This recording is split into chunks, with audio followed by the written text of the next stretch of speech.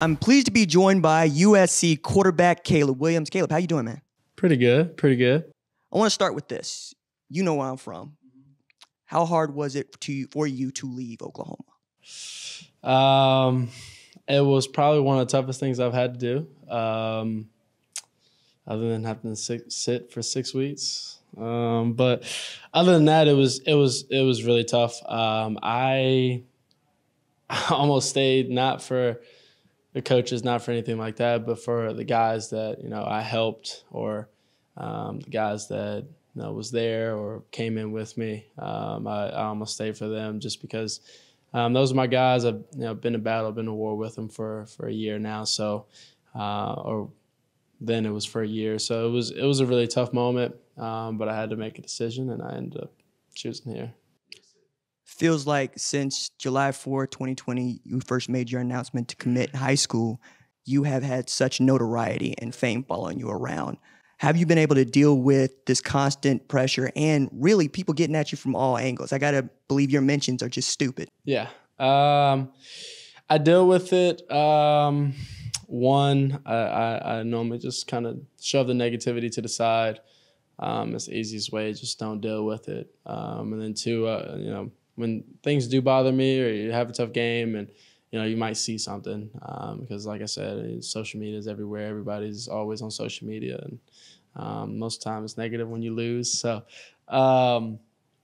yeah, so I try not to deal with it, and I normally push it aside. But if it ever gets to me, I have a support system at home, or the coaches here, or anybody like that, my friends, my brothers, that support me. So get through that really easily, just for the simple fact of them, because without them, I wouldn't be able to. It'd bother me or anything like that. So, support system, and just not dealing with it. You went from the frying pan into the fire as a true freshman at OU, right? Very fast. So what is it that you are looking to grow and work on going into 2022 that you want to eliminate from 2021? I'd say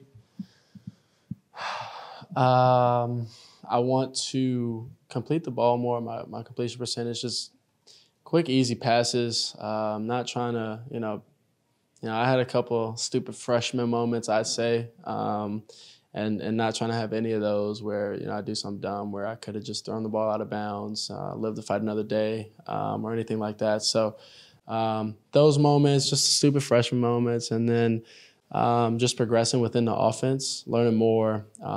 Learning more about the playbook and how certain runs, what they're good against, what they're not good against, what certain pass plays are good against, what certain quick games are good against, and learning my opponents better. How have you and Coach Riley been able to implement this offense with a bunch of guys, Mario Williams not included, who haven't been a part of it? It's actually been really smooth. We've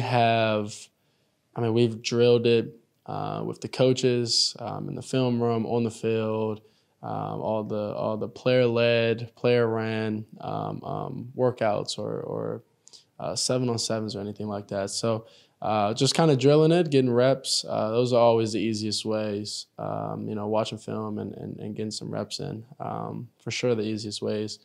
And then we got a bunch of smart guys on the team. So I can't wait to play with them and get out there on the field with them. What's the mood like in South Central with folks knowing who you are and where you're coming from? Excitement. Not just excitement that I'm here, but excitement for the team. Everybody's been very excited every time anybody stops me. Good luck this season. Hope y'all have a good season. So it's been awesome. Have you heard from someone that raised your eyebrows? Like, for instance, if I heard from Dr. Dre that I want you to have a great season, it would mean something to me.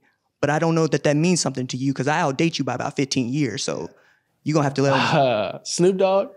Oh, for real? Yeah. Right. Snoop and PJ Tucker, James Harden, a couple of people like that. It's been awesome. PJ let you in the shoe closet? No, but we did talk about it a little fast.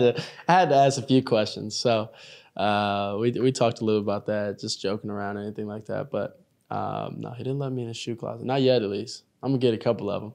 I'm saying, man, and wear them because that's what they're for. They're shoes. Yeah.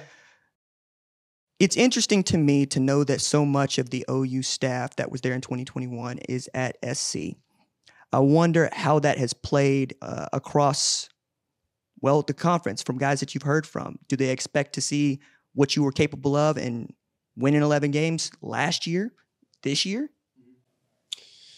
We're not necessarily focused. Like, obviously, everybody wants to win every game.